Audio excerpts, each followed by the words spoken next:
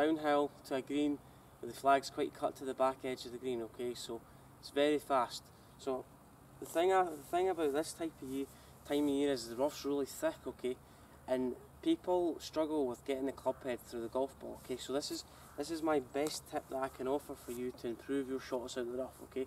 So I see too many golfers who they set up into a position where they cannot get the club head down low enough to hit the golf ball, okay, so the club head is working up the way too quickly, so we want the club to work down the way slightly. If I was to get into a position where I was to tuck that right elbow right into my rib cage, okay, what happens from there is it creates a little bit of tilt in my shoulders, okay, and the tilt in my shoulders encourages the club to work up the way too early, okay, and it's very hard for me to get that cut across action where I want the ball to elevate in the air, okay.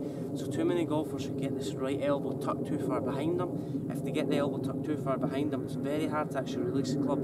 If I release the club from there, the club face is way open, okay, so what you need to do is soften up this right elbow, okay. If you soften up this right elbow, it's much easier for the hands to work to the left of the golf ball and create that descending action that we want, okay. And the hands exit left, but remember to keep it nice and soft, so almost tuck that right elbow out in front of you so where you can actually see it. If you tuck it behind you, from there the club's going to hit the ground before the ball, we're going to top it. It's almost in this action, so we get there and body weight stays all the way back. Okay, so what we want to do is feel like this stays more in front of us, feel like the right arm's more bent, okay, instead of straight, because if it's straight then it works up too early. Feel like it's a lot bent, so if it's bent and nice and relaxed, it's really important we grip the club really lightly, okay, and then get this right elbow in front. If we get this right elbow in front, the hands work left. If the hands work left, then we've got a chance of releasing the club properly for such a short shot. If we go behind it, we create that tilt, and the tilt in the shoulders, the weight stays in the back foot, the left shoulder gets higher than the right shoulder. From there, everything works up the way, okay? But we want to work the club working down the way for a more descending action, okay? So even set up with your feet slightly more left, okay? So right toe in front of your left toe in the middle of your right foot, okay? Right elbow has to remain out in front, so feel like you're cutting across it, feel like you're following the line of your feet, okay? And then from there, you're going from right pocket to left pocket, okay? And feel like the hands stay outside the golf ball on the way out, and inside on the way through, okay?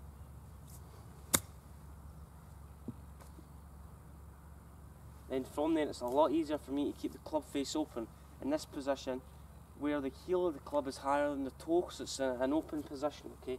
So the rough's really thick, so it's really important we accelerate the hands to the left, okay? And we're going to create a bit of force if we keep this right elbow soft, okay? So nice and... Okay, let's try this. The rough's very thick at the moment, so it's important that you have a slightly shorter backswing than normal, a slightly longer follow through, okay? Do not disturb momentum. If we disturb that, so if we take the club long back and start decelerating, then it's not going to have a great consistency.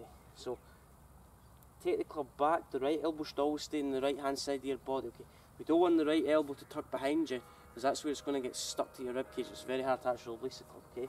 So more outside, feel like the right elbow is more outside, then feel like the hands exit to the left, okay? So feel like the hands always work inside the ball. If we do that, where the hands get high, then we're creating a negative shaft lean, okay? So where the handle's back, from there we're going to create a lot of loft, a lot of thin shots, okay? And the club face being miles open. So think about the shaft staying lower on the way through to the left. So elbow has to stay soft, hands have to exit left. But you have to keep the loft on the club as well. So, if you've got any thoughts in that video regarding pitching, chipping, any short game, make sure you comment below. And if you find my tips helpful, make sure you subscribe to the channel at Allan Golf. If you want me to discuss any future topics, comment below, or any other changes to my channel I need to implement to improve or increase views. Okay, so make sure you like the video and share the video around YouTube, and thank you.